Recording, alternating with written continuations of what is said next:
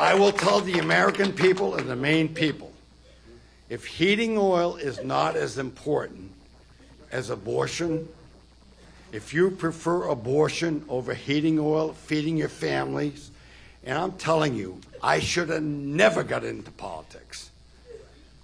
And I'll tell you one thing right now.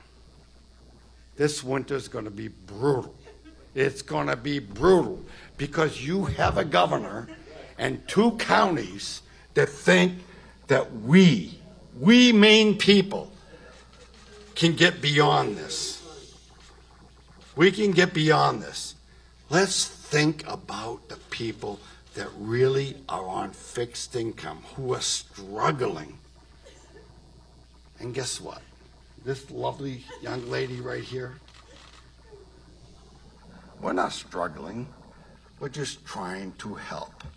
Janet Mills, I just hope that your second term, if I lose, is better than your first term, because you are not an honest, sincere person. You're an elitist, and I think that America needs better than people who are not caring for the people they govern.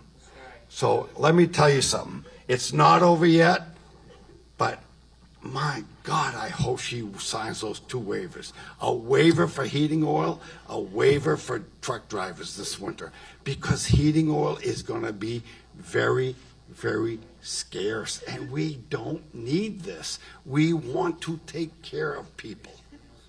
And so I failed to make the message. We missed the message. It's about abortion, not about heating oil. Thank you very much.